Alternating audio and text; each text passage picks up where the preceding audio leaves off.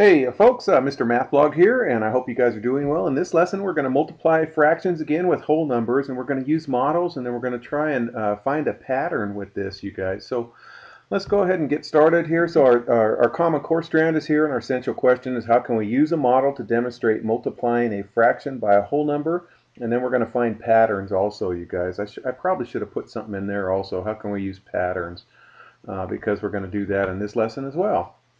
Okay, so here's our prior knowledge here. So using models, find the next four multiples of each fraction. So I'm going to use fraction strips on both of these. So for the 2/3, I'm going to do fraction strip into thirds and shade two of them.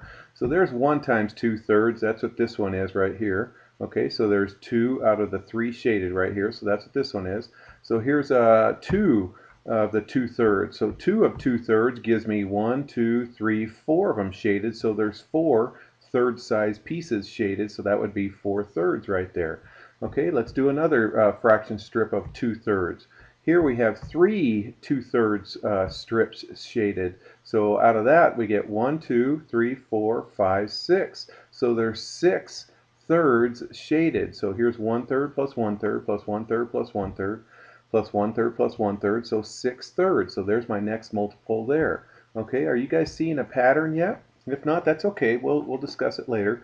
All right, so here's 4 2/3 strips shaded. So that's going to get me 8 of these guys shaded. So there's 8 thirds shaded. So that's the next multiple of 2/3. Okay, and let's do one more, you guys. So here is 5 2/3 strips shaded, and that's going to get me 2 more shaded strips right there. So that's 10 third size strips.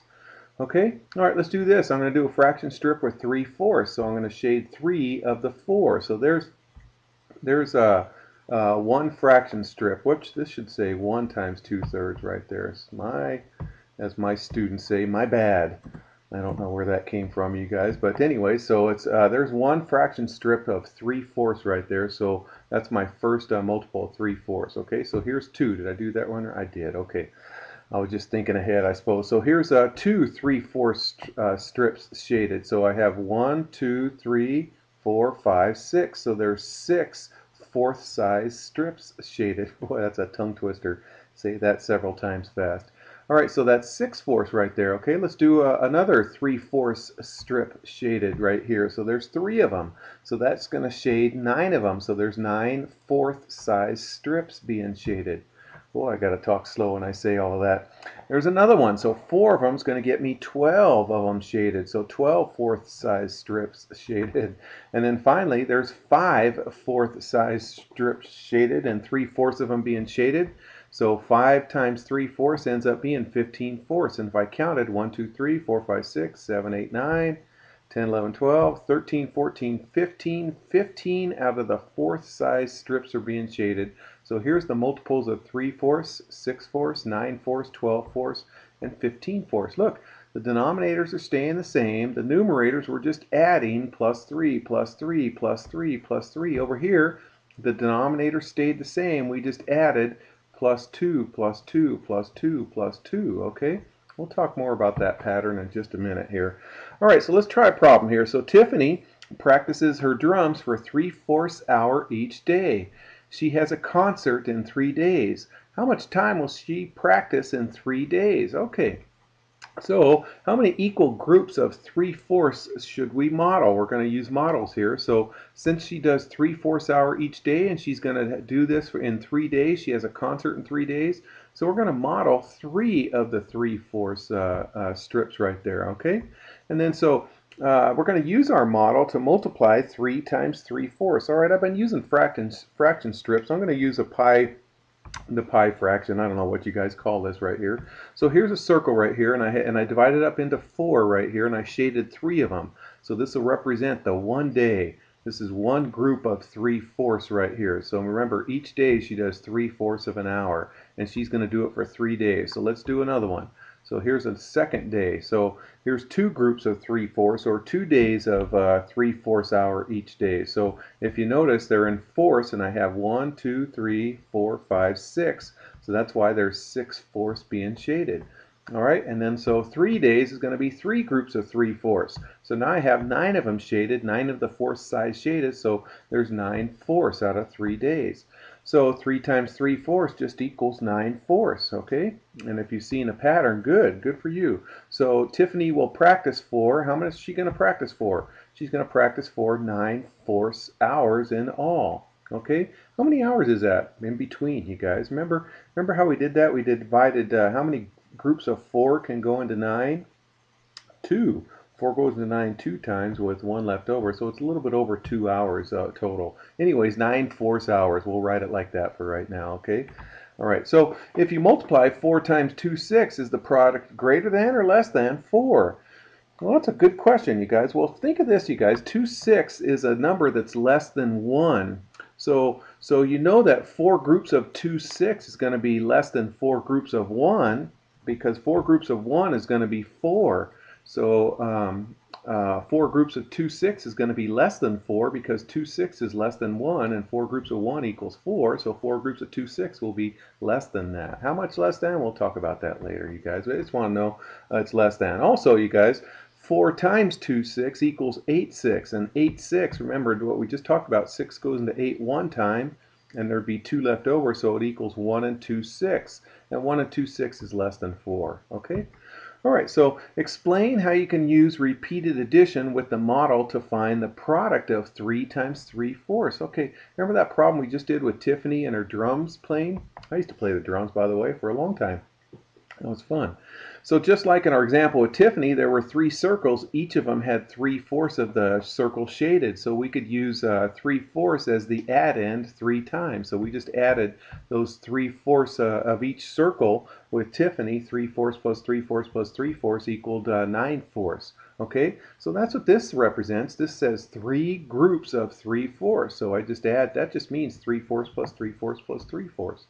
Okay, all right, so Tiffany's daily practice of 3/4 hour is in sessions that last for 1/4 of an hour each. Okay, what that means, you guys, is for the 3/4 hours she practices, she doesn't do it all in one spot. She does it 1/4, 1/4, 1/4 each day.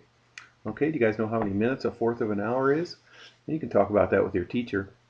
But anyways, so describe how the model shows the number of practice sessions Tiffany has in each day. Remember, she doesn't do it 3/4 of an hour all at once. Each day she divides her 3/4 of an hour up into a fourth of an hour each. Okay, so each day for 3 days she does 3/4 of an hour, but they're divided up into a fourth of an hour each. Okay, so here's one day, you guys, okay?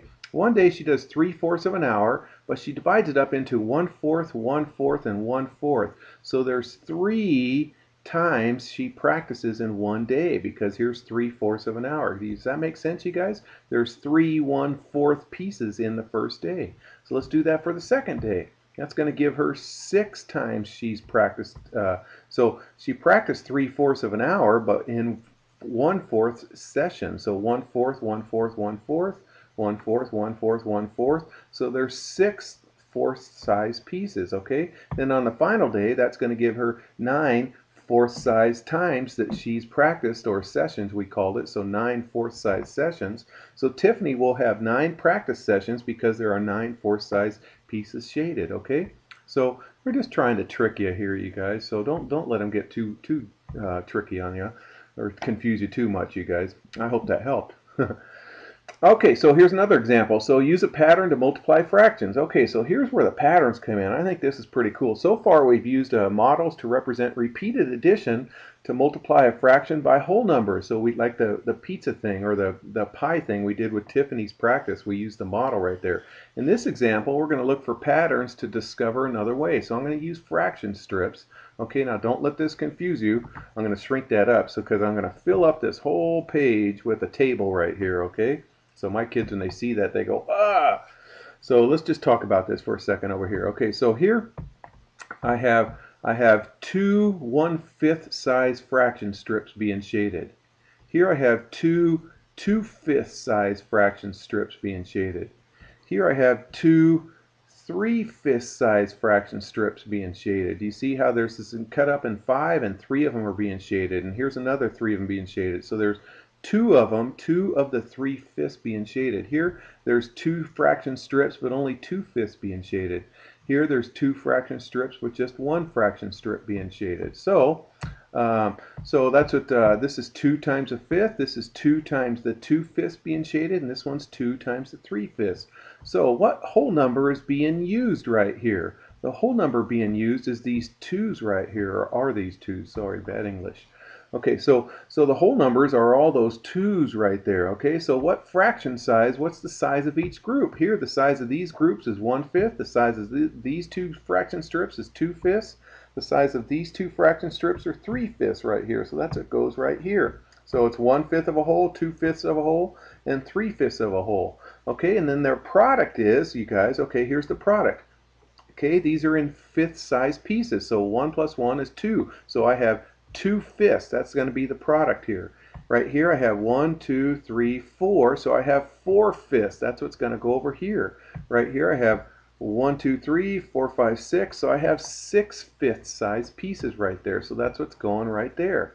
All right, now I'm going to shrink that up. There it is right there. Okay, that's just what I did. I just shrunk it up. Okay, so then I noticed it said something like this. So when you multiply a fraction by a whole number, the numerator in the product, which is the answer, this is the product right here. So the numerator, which is this 2, which is this 4, which is this 6 right here, the numerator is the product of, okay, did you see this, you guys? Look, this times this is this. This number, which is 2 if you can see it, times this red 2 is this 4. Notice the denominator stayed the same. This 3 times this 2 gave me this 6. Notice the denominator stayed the same. So when you multiply a fraction by a whole number, the numerator in the product, this numerator, this 2, this 4, this 6, that's what it's talking about, is the product of this whole number over here, which is 2, and the numerator of the fraction. So 2 times 3 equals 6. Okay, so this whole number times this numerator gave me this answer right here. Okay, and the denominator in the product, okay, which is the answer over here, the denominator in the product is the same as the denominator of the fraction that we started with. Okay, so this is going to be whole number, this is going to be numerator, and this is going to be the denominator of the fraction right there. Okay. All right, that's what that's trying to say right there. So what they wanted you to recognize, when you're multiplying fractions, I just multiply the whole number times the numerator and keep the denominator the same. Okay, 2 times 3 equals 6, and since we're talking about fifths, it's 6/5. Okay, so let's summarize. How can you multiply a fraction by a whole number without using a model of repeated addition? Okay, we just talked about it. We multiply the whole number by the numerator only and keep the denominator the same. Okay. Pretty slick. So describe 2 different ways you can find the product of 2 times 3/4. Okay, well, now let's do it the quick way, you guys. 2 times 3 is 6, so this is actually 6/4. That's the way we just summarized that. Well, let's do old school. Here's one way. Show 2 fourth size fraction strips and shade 3 parts in each. So here's fourth size fraction strips right here, and we shaded 3 parts in each right here because we're doing 2 of the 3/4. Remember, of means multiply. 2 times 3/4, or 2 of the 3/4 is going to get me 1, 2, 3, 4, 5, 6 is going to get me 6/4. So you count the total number of shaded parts and write that sum over 4. Okay, over the denominator. The other way is what we just talked about, you guys. You multiply the whole number times the numerator, so multiply the 2 times the 3 and write that product over the denominator, the same denominator 4. 2 times 3 is 6. All over 4. 2 times 3 is 6, all over 4, the same denominator. All right, I hope that helps you guys. And again, if you're watching this stuff at home and you have a YouTube account, just hit like and subscribe. That would be cool. All right, take care, everybody. I hope that helps.